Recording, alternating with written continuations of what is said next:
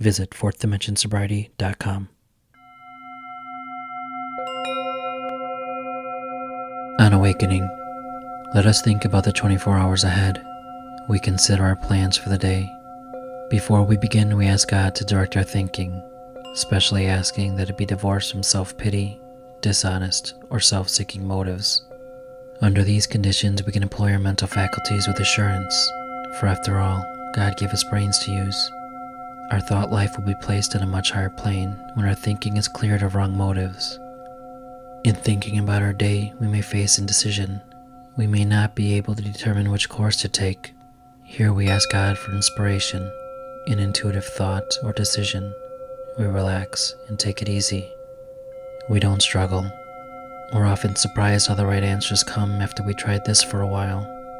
What used to be a hunch or an occasional inspiration gradually becomes a working part of the mind. Being still inexperienced and having just made conscious contact with God, it's not probable we're going to be inspired at all times. We may pay for this presumption in all sorts of absurd actions and ideas. Nevertheless, we find that our thinking will, as time passes, be more and more on the plane of inspiration. We come to rely upon it.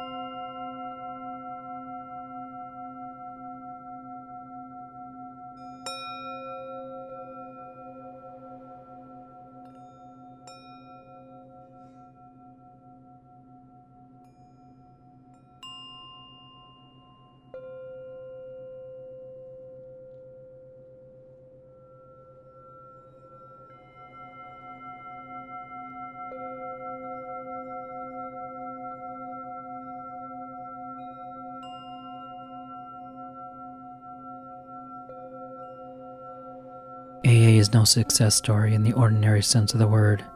It is a story of suffering transmuted, under grace, into spiritual progress.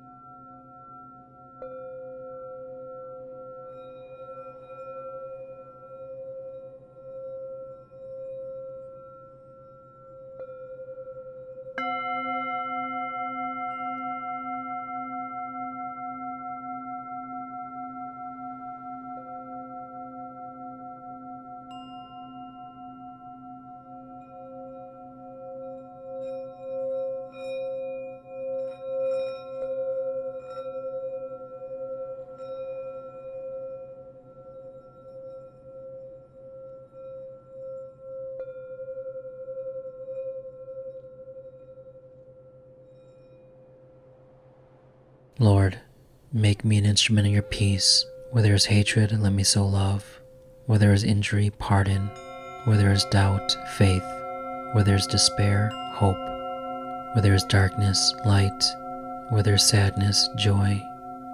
O Divine Master, grant that I may not so much seek to be consoled as to console, to be understood as to understand, to be loved as to love. For it's in giving that we receive, it's in pardoning that we are pardoned, and it's in dying that we are born to eternal life.